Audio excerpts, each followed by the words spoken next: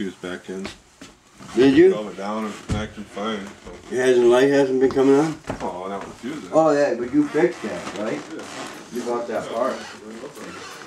It wasn't that. That was the most expensive thing, $220 that thing was. It wasn't that, I asked Wally, he said, yeah, that's the whole assembly. I was like, oh. it wasn't that, that thing that we took out and cleaned? I didn't even look. It was I think that's what it was. It's the EGR valve. Is that what they changed? It's the EGR valve sensor. Yeah. Bad, yeah. That's the one we took out and cleaned and put a better new gasket on. Oh, it's probably not that whole, it's probably not the whole thing. It's just the sensor. The metal part probably. You know. There's probably I don't know, I never checked. After that's done, I'll go out and let go. I never even looked.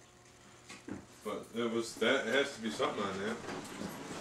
But it was a What did they replace then? Did they replace that part or did they replace the part that goes on there? Has to be the part that goes on that because you said that other part, the metal piece, was like $100 and some bucks. The part that they replaced was only $60. No, I gave you a quote. I told you it was. Well, whatever they replaced was $66 or something. Yeah, it was 59 something. Remember I told you? But that hose that needs replaced is they discontinued. But there's a vintage book they can get it out of. But it's like $112. For a hose? Yeah, it's a pressure hose. It's a rubber hose that goes. Yeah, I know. It plugs into a metal piece. Yeah. That hose is how much? $112. For that hose? Holy moly. That's why I want to see if what was wrong with that hose? But we tested it, and we had pressure coming out of there, remember?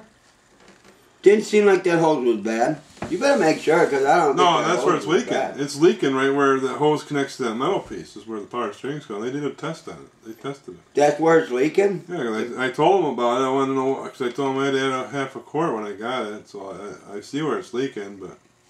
Where's it leaking? Right around when it plugs in? Yeah, where the rubber hose plugs into the metal piece. There's no way you can tighten it. There ain't no fitting on there? There ain't no something that you can put on there? No. Not that kind of hose. So what's the hose do? They wear out? Is that what happens? Well, he said that, because you said you hit the ice ball or something. He said that could do it.